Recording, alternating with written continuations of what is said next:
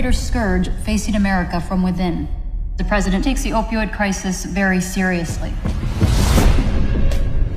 The kid got snagged at the border. The courier? Took a year of undercover work to get this far. Maybe it's dangerous to press a big sale now. Yeah, but what choice do we have? Our product will be the first truly non-addictive painkiller. What the hell is going on? All the addiction centers are lighting up. And then by day 10, they're dead. I'm looking for my son. Were you aware of any issues with your son? Like what?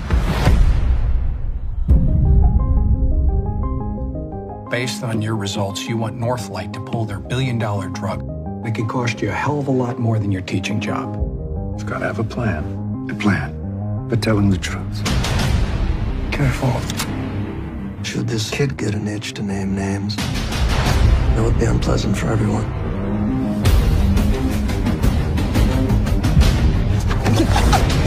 They're gonna come after you.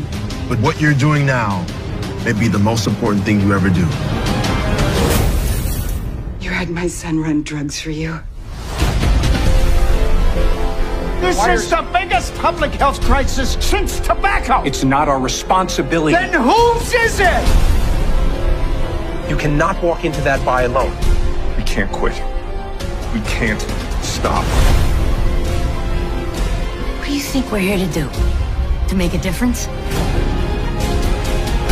We can touch you anywhere in the world. We're running out of time.